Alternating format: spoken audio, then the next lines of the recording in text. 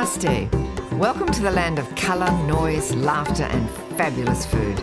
I'm Peta Mathias and I'm passionate for India, a land that's sublime, ancient, challenging and addictive.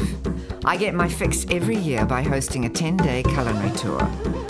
So why not captivate your senses on this journey to 4 carefully chosen destinations? Picked for their contrasts in cuisine, the points on my India map are rich with extraordinary culture and people.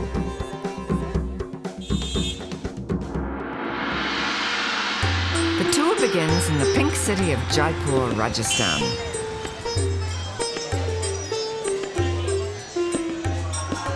From extravagant dining to a cooking lesson with royalty. This is another big secret with this curry, is that this business goes in at the end. There are encounters with Jaipuris from many walks of life. And the hospitality of my friends is joyful and life-affirming. Next stop, Goa, India's version of tropical paradise. Portuguese invaders shaped Goa's history. The result, a unique mix of architecture, cuisine and lifestyle. Markets brim with produce and fish. While cooking lessons with my tried and trusted Goan contacts result in a delicious Hindu-Christian fusion. Yeah, and then we get to taste it.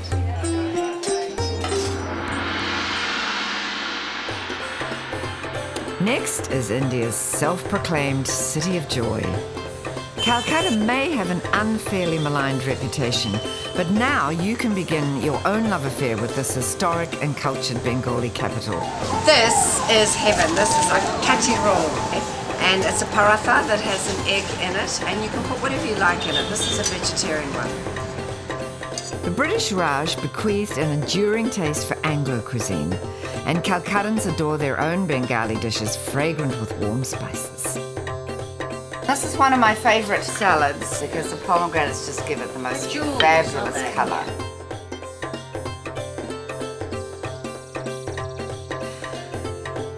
Then, high in the forested hills of Darjeeling, with the Himalayas on the horizon, is the luxury of Glenburn Tea Estate. With its gentle Nepalese workers and heart-stopping beauty, this is a perfect setting for tea tasting.